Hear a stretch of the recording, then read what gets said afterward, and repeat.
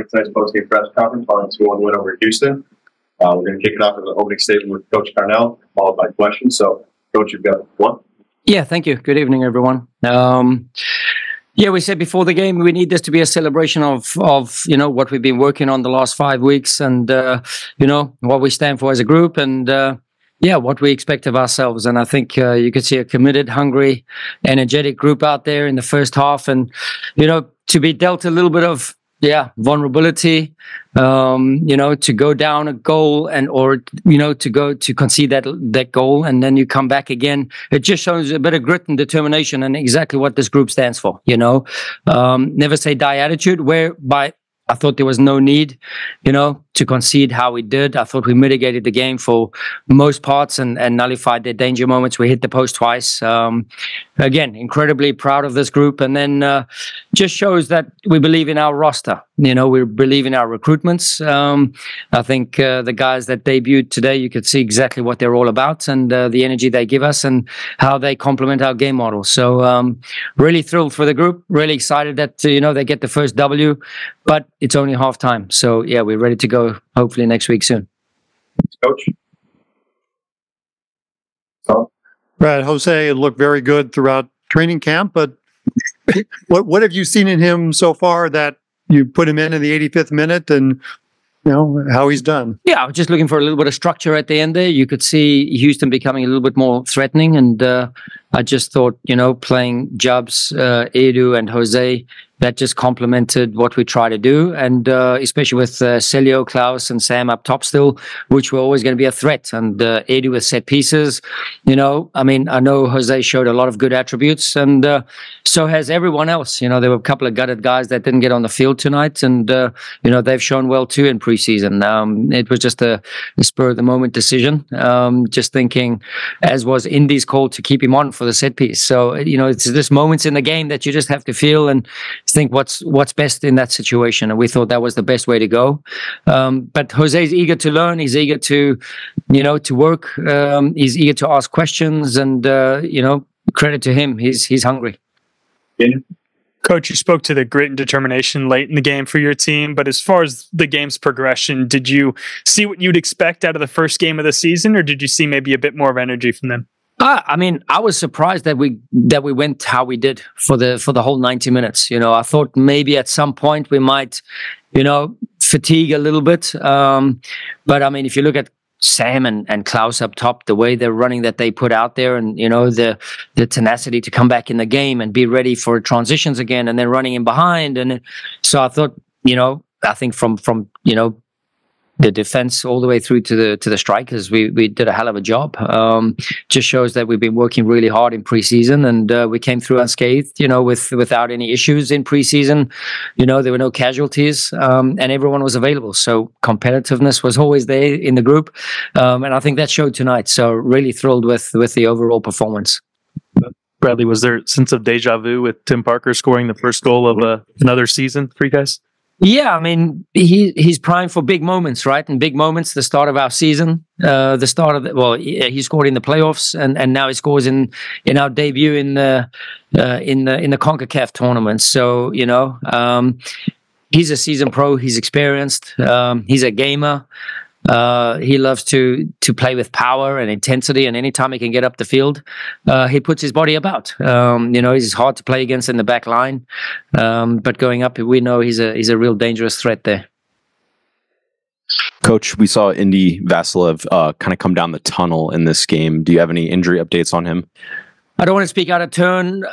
Something's going on with his wrist. I don't want to put words in my mouth that, I just want to keep it at that. But he has injured his wrist. Yes. Coach, actually, to keep on Indy, it looked like you're about to sub on Blom as he was stepping over that free kick to send it in, but he wanted to stay on. What did that mean in that moment? Yeah, listen, I trust my group. And Indy made a sign and a signal to the bench, and he was like, not yet.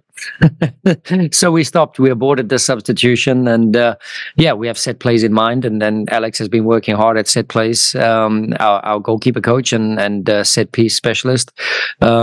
He's I just have a hungry, confident group right now, right? So they want to spend every minute on the field. They want to give everything for the team.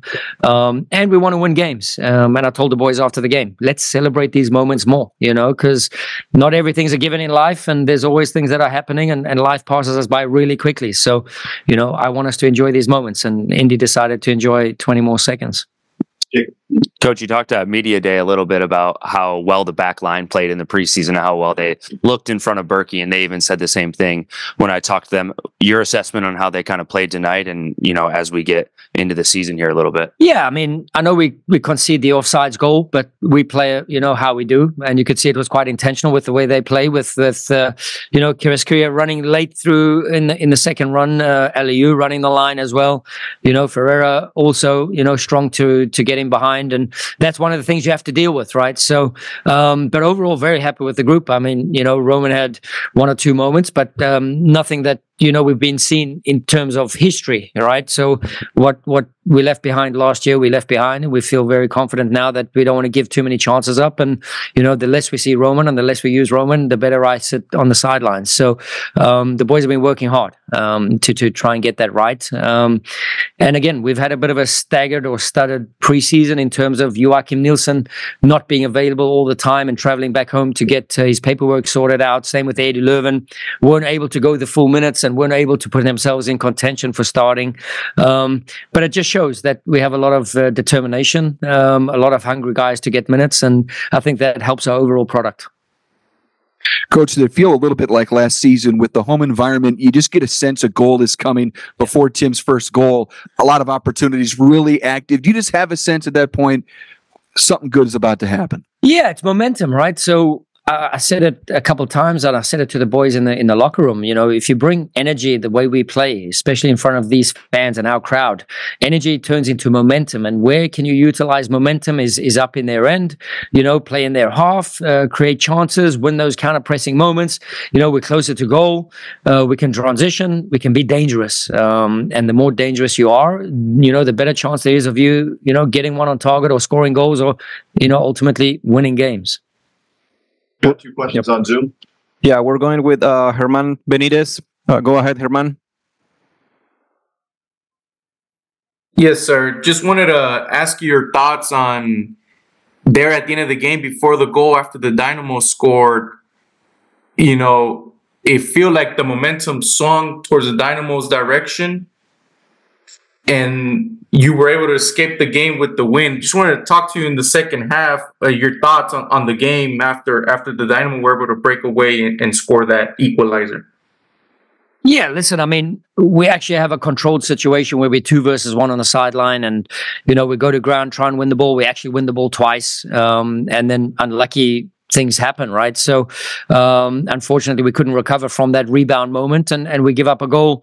In terms of the momentum shifting, that's why we decided to make the changes we did. We decided to bring Jose in just to solidify the midfield, which ultimately was a catalyst to get us back and gain that momentum again. So, I don't look at that too dramatically. The boys are trying the right things. We trust them in those moments. We'll look at film, but overall, very happy with the performance. Last question from Christian Moraes. Go ahead, Christian. Good evening, Coach. Christian Moraes from Território MLS Brasil. Congratulations on the win. Thank Coach, you. I'd like you to talk about Célio Pompeu performance in today's game. He ended up getting involved in the movie that led to Houston goal, but then they took part in the movie that led to winning goal. Yeah, listen, from what I got of your question, I think, the minute we make the change with Célio, we know he's a threat in behind. We know he combines very well with Klaus, and those guys have a good relationship with each other.